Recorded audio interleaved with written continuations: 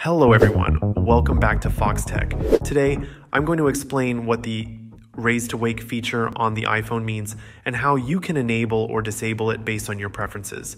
Raise to Wake is a feature that automatically turns on your iPhone screen when you pick up the phone.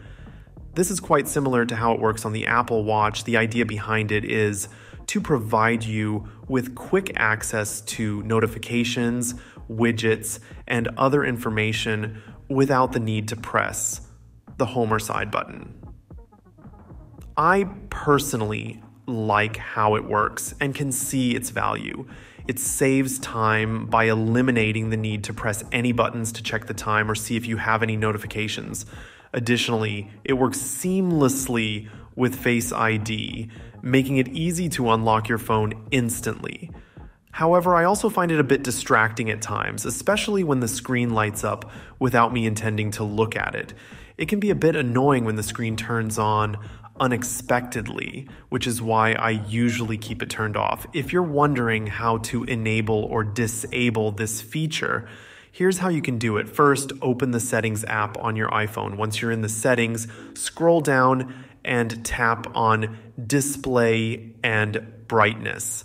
In this section, you'll find the Raise to Wake option. To turn it off, simply toggle the switch to the off position. If you want to enable it again, just toggle the switch back on. Disabling Raise to Wake can help save battery life, as it prevents the screen from turning on when the phone is lifted.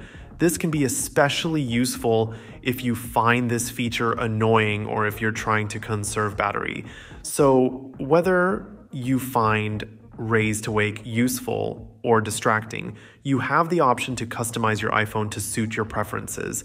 If you found this video helpful, please give it a thumbs up and consider subscribing to Foxtecc for more tech tips and tutorials. If you have any questions or need further assistance, feel free to leave a comment below. Thanks for watching, and until next time, peace.